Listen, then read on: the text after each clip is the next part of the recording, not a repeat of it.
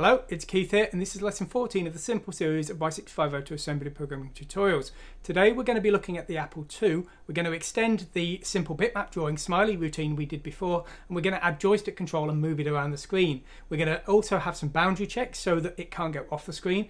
The intention of this is that you could use this as the template for a simple little game of your own, and I actually did this in my Z80 series before. I've made a little game called Y-Quest, which was based on the exact same kind of example from that series, and hopefully I'll be able to do that later on with this series as well.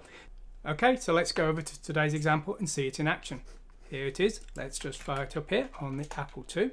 Now I've got my cursor keys set up to simulate a joystick, and you can see I'm able to move around the screen, and if I hold down a direction I can't go off the screen. So we've got some simple controls for a smiley face here. Let's have a look at the code that's doing this. Okay, so it's based on the previous bitmap example, so if you need to see how that works, please see the simple bitmap example we looked at before, but I'm going to assume you know about that part for starters. Now the first thing we're doing is we're defining some 0 page entries, one for the current X and Y position and one for the last X and Y, and this is for if the player goes off the screen we need to reset their position and keep them on the screen. Here we've got the start of our code. We're just setting up the screen and clearing out some memory here. And the start of the code is just here, and this is loading in the starting position of our player sprite. Then what we're doing is we're loading into ZH a default joystick input value, and we're skipping over the joystick reading routine on the first iteration of the loop. The reason for this is usually we're waiting for a key to be pressed before we do anything, and if we don't skip over that wait first time, we'd never see the starting position of the player. Now, when we start drawing, the first thing we do is we back up the current player position into those backup values, and then we run this blank player routine. Let's take a look at that. So blank player and draw player are basically modified versions of the smiley routine that we saw in the previous simple bitmap example here. Now you can see the smiley face sprite that we used before here, but we've now got this alternate version which is just a blank area of screen, and this is just to clear away the previous sprite. And this code is basically exactly the same as it was last time, so we're not going to cover it in any detail this time. Just go and look at the simple bitmap example if you need to see that. The new code is just here.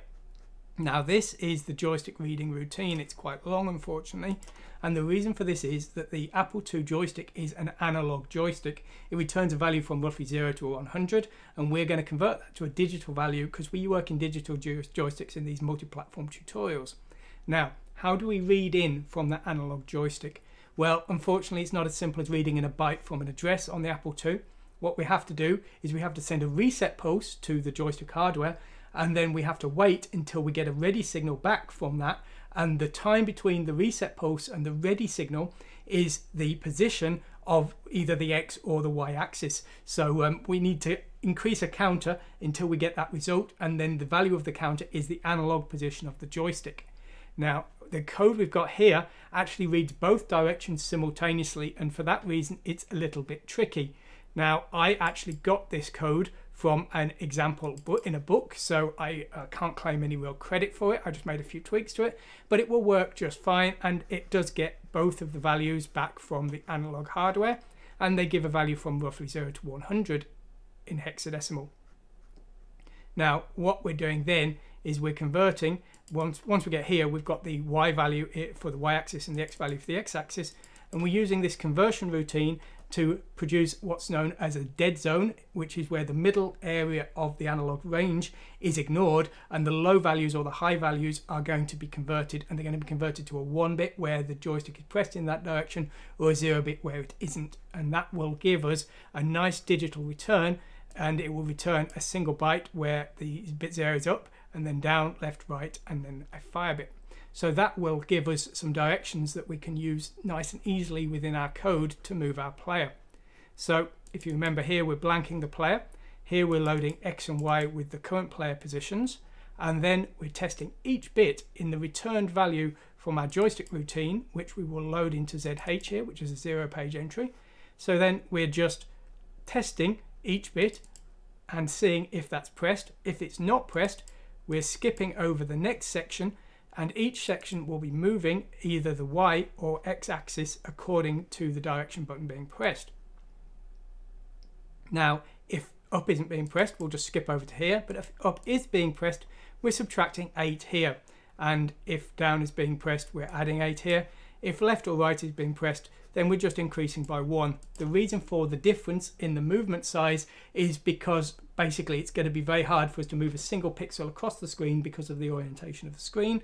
So we're just moving in equal units in each direction to keep the movement consistent there. And so that's why we're doing that. Now, once we get to here, we've actually moved the player. So we're now updating the stored versions from the X and Y registers here. And then we're checking if the player is gone off the boundaries of the screen. Now, the top left corner of the screen is 0, 0. If you go below 0 in 8-bit, you will rotate around back to 255. So there's no need to check a negative value. We just need to check the top bounds to see if the player's gone off the screen in this case. If the player's gone off the side of the screen, or the top of the screen, or the bottom of course, or the right hand side, we're jumping to player reset, and we're reading back in that backed up copy of the player position and storing it back into the X and Y values here. Whatever happens, when we get here, we need to draw the player back to the screen again, and we're doing that with this draw player routine. And then the last thing we're doing here is just a little loop to delay things, to keep things nice and even speed for the system. And that's really all there is to it. So taking the previous sprite example, all we've essentially done is made a second version to draw the blank sprite. We've got the new calculation routine to convert analog to digital values from the joystick here, and then we're just moving a position of the sprite around with these checks just here. And as I say, that's really all it took to get this working. So there we go.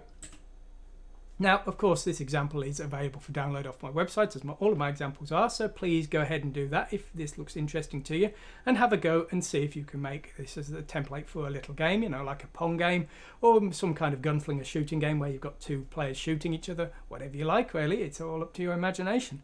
Anyway, I hope you found this interesting. I hope you've enjoyed it. If you have, you know, please like and subscribe and all that kind of thing. I've got lots of other tutorials on the Apple II and loads of other systems, not just 6502, but a wide range of processors. I'm really trying to cover every processor that assembly makes sense on, you know, all of the classic ones and all of the ones up to the sort of, hopefully around the N64 era I'm hoping to go up to. So if that sounds interesting to you, please like and subscribe. I've got a Discord and a web forum as well. My website's learnasm.net, so check that out. But whatever you do, I hope you enjoy programming and assembly in general. Thanks for watching today, and goodbye.